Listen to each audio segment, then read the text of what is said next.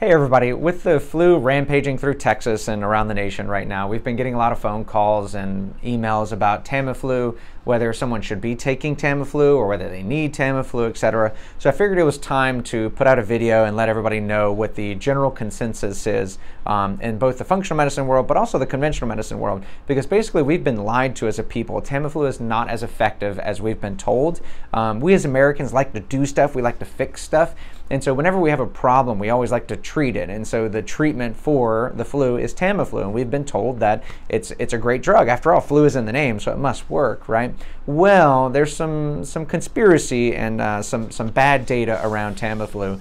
So I printed some notes, and we're going to go through it piece by piece, and we're going to unravel what Tamiflu is and what it works for. So a systematic review published in 2014 in the British Medical Journal, that basically means they looked at a bunch of studies and then kind of combed through and came up with what are the outcomes from those combined studies. These authors actually took 4 years to campaign in order to get unpublished data about the drug before they could even do this study. So one of the conspiracies around Tamiflu is that Tamiflu was released before the studies were even published. How a pharmaceutical can be approved without all their data being published sounds a little fishy. It's not cancer, right? Although people do die of the flu, so I understand the urgency. So let's look at what the authors found. There were 23 reports for Tamiflu. 3 were immediately thrown out because they were just terrible. So that left 20 studies with moderate quality, they say. And then half of those studies had problems with basics of the study. Half. So that means we're down to half. They included these half, but they had problems like randomization, allocation concealment, masking of participants, recruiting of patients, and reporting outcomes. Now, you may not know what those mean, but my doctors that are watching and my nurse practitioners and anyone in the medical field knows that problems in those compartments or areas are kind of a big deal in medicine. So let's move on as if those 20 studies didn't have those major problems, and let's look at the successes they had. So a success was defined as reduction in time for the first signs of alleviation of symptoms, basically. And so for adults, the average age of symptoms for the participants that were not treated or got the placebo was 7 days. If you got the Tamiflu, you were a magical 6.3 days. So that gives you a 0.7 days reduction of symptoms, but you also get all the side effects of Tamiflu included in it.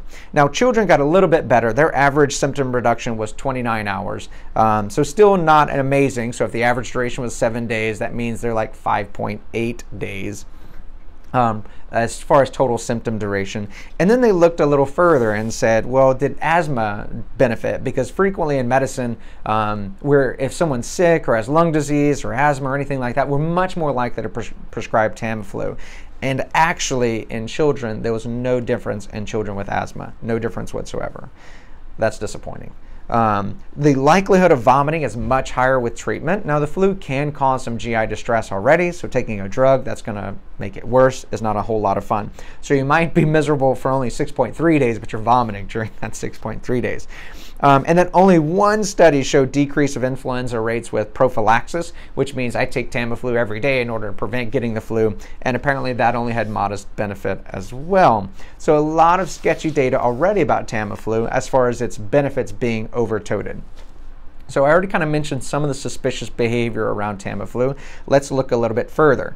So when the drug was first released, there were no adverse effects associated with use of the drug in the published trials. Notice they didn't mention any of the unpublished trials because they weren't available. So in the published trials, there were none. But after the drug was released, post-marketing showed raised liver enzymes, hepatitis. You kind of need your liver, so that's important. Neuropsychiatric events. Now, I didn't dive into my notes here, but I remember reading about depression and possibly some suicidal effects.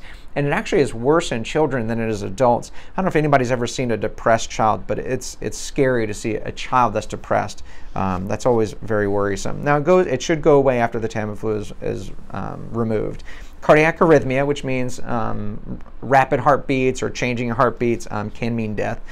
And then there's skin reactions. Now, you may not know what these skin reactions are, but anyone that's in the medical field knows that Stevens-Johnson syndrome is a bad thing. You can die. There are very few things you can die from in the skin world, and Stevens-Johnson is one of those because you pretty much bleed from everywhere, and that's not good, apparently. Now, the next one is called toxic epidermal necrolysis. Now, you probably don't know what that means, but you can assume that anything that starts with toxic is probably not good, and that one you can die from also. And then erythema multiforme, which usually isn't a big deal, but not fun. And then here's more suspicious activity. Despite its lack of efficacy that you just heard about, countries poured billions of dollars into this drug. And I only have 2 country statistics, continent. UK stockpiled $710 million for 40 million treatments, just in case there was an epidemic, so that Tamiflu could be released. And the US spent, we always have to be better, right? The US spent $1.3 billion for 65 million doses. Now, I'm not going to get into the conspiracy theory of it all, but that sounds a little fishy that we spent that much money on a drug that isn't that great. Now, we're under an epidemic, pandemic, whatever you want to call it right now, and have we seen any of these billions of dollars poured out into the country? I don't know. I'm not up to date on it. Tamiflu is expensive. Now, it's now generic, so I think a 10-pill prescription, which is usually how we prescribe it. You take a pill twice a day for 5 days, which is 10 pills. That usually runs around 50 to 60 bucks. But that means you're paying 50 to 60 bucks for a 0.7 day reduction if you're an adult. That's not a very good use of money. A massage would probably be a lot better. And then I found this quote at the end of this study very, very entertaining, so I'll read it to you. This is straight from the study that I'm quoting from. A cocktail of pandemic panic, publicity propaganda, and scientific misconduct turned a new medicine with only modest efficacy into a blockbuster drug. It appears that the multiple regulatory checks and balances gave way as science lost its primacy and pharmaceutical enterprise lost no time in making the most of it.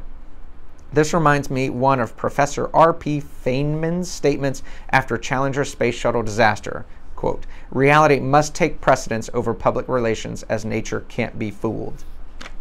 So there are clearly some problems with Tamiflu. I usually encourage people that if you're otherwise healthy, just battle the flu at home. Take whatever over-the-counter medicines or naturals you want to do. Elderberry is apparently really popular right now, though I've never really used it or tried it. And then just, of course, blow your nose, sinus rinse, whatever you can to keep the nose going. A lot of people worry that it's going to their chest and they're going to develop bronchitis and need an antibiotic. That is false. Bronchitis is almost always a virus. And you may not know this, but the flu virus is a bronchitis virus. So if you do have the flu, you're almost always going to have that barking cough that move down into your chest, and that's okay. That's part of the virus. As long as you're breathing well, as long as you're not short of breath, you don't necessarily need any additional treatment. You can try the albuterol inhalers, which are the puffers. Sometimes that helps people, sometimes it doesn't. What I usually tell people is if you try one and it works, great, keep doing it. If it doesn't do anything, then it may not benefit you.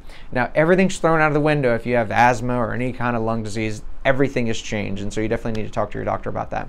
But as far as a regular healthy person experiencing the flu, mostly we just have to suck it up for apparently 7 days. Now, if you're stressed and overworked and you're inflamed and all that, you can expect that your flu is going to last a whole lot longer than 7 days. The 7 days is a statistical average, which means some people are only 3 days and some people are 14 to 21 days. So take care of your immune system. One of the things we frequently do here is do high-dose vitamin C infusions for those patients.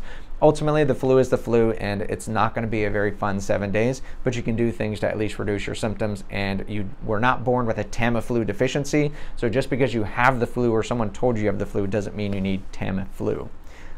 That's all I have, and hopefully you have dodged the flu this season. I was not so lucky. Bye, guys.